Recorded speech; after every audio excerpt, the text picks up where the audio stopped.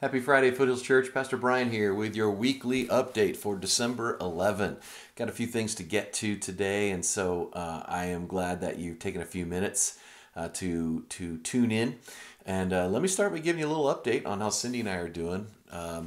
As many of you are aware, we tested positive for COVID here a week or so ago, and we've been at home laying low and doing our best to fight this guy off. And the symptoms, in all honesty, for us have not been dramatic, but the duration of this virus just kind of stealing our energy. And, we feel pretty good for a few days, and then we have a day that's just not good and we get discouraged. But all in all, we feel like we are recovering well.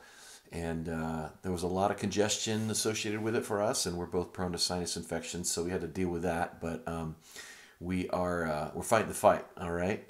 So thanks for your prayers. So many of you have been so kind. Send me texts and Facebook messages, and just checking in on us. Some of you calling, and we're blessed by that show of love and support. You guys are awesome. Continue to be in prayer for all of the folks in our community who the COVID is on the rise in our county, and so there's a number in our community, and even some in our church, as I mentioned, who have contracted it and are fighting that fight. So be in prayer for all of those who are dealing with that. All right. I wanted to reaffirm our plans with you. We pressed pause for 2 weeks, as I had stated earlier, and that means that we are fully intending to re-engage in person on the 20th. Our rationale being that the overall well-being of many of our people, especially our kids and our students, it calls for this, re-engagement. As a result, we believe it's essential to reopen and be available for those who feel the need to be a part or would love to be a part of our in-person gatherings. So we're planning to reconvene on the 20th, and then also our Christmas Eve services are go for launch as well.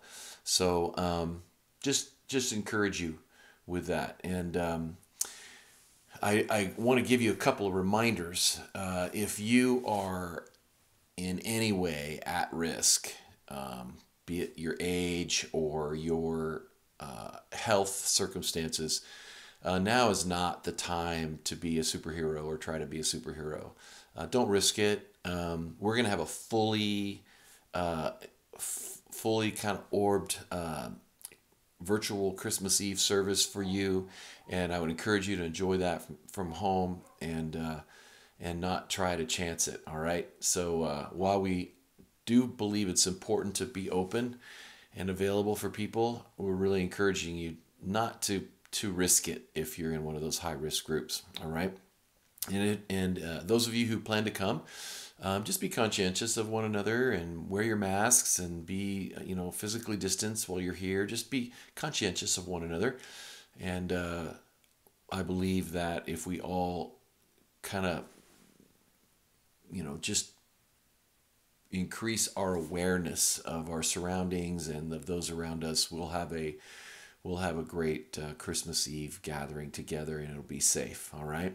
So let me also let you know, with all that's transpired over the last weeks and days, our effort to balance our Christmas Eve service attendance through our ticket distribution has been less effective than we'd hoped. Obviously, it's just been tough to get those tickets available to you since we're not meeting these last Sunday and this coming Sunday.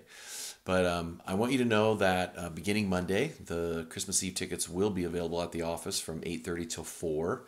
Debbie will be available there to hook you up with that.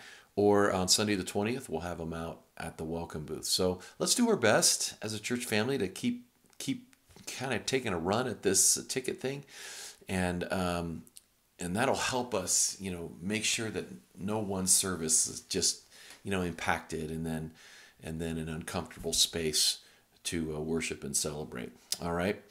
You guys know that this COVID lockdown and now the recent kind of reinitiation of that stay-at-home order here you know that that's been very hard on everybody. It's been particularly hard on our local businesses and restaurants. And I'm a part of a kind of a local foothill area pastors group, and we were chatting about how it's been really tough for some of the business owners in our churches, and a few up in Placerville have said they just don't think they're going to be able to make it till to 2021. So we, as a pastor group, we just decided to try to encourage our church family to shop and dine locally throughout the end of the year, or the next couple of months, whatever.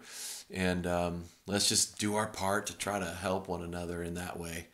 And we'll maybe just help some of our businesses survive this a little bit easier. All right. Okay, guys, thanks for your time, and I appreciate you, and I am grateful to serve you and to be your pastor. And thanks for your prayers. Have a great weekend, and enjoy the service on Sunday. Pastor Dylan bringing us the third message in the Advent series on the candle of joy. And so we've talked about hope. We've talked about what have we talked about? Oh, peace. Hope and peace. And then this week is joy. All right. So all in all, my mind is not functioning too poorly. So thanks for your patience. Have a great weekend, friends. We'll see you soon.